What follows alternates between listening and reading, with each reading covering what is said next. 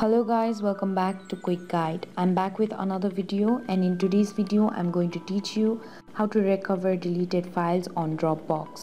To show you a demo, first of all I'm going to open up my Dropbox app on my phone. Now I'm going to delete a file.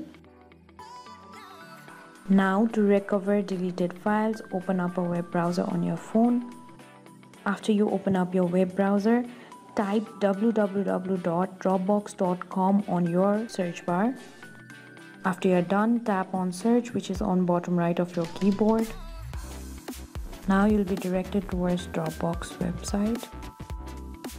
Tap on menu icon, which is on top right. On left hand side you can see the option of sign in. Tap on it. Now you'll have to enter your email and your password. Tap on sign in when you're done. Now after you have signed in to your Dropbox account, you can see a menu icon on top left corner. Tap on it.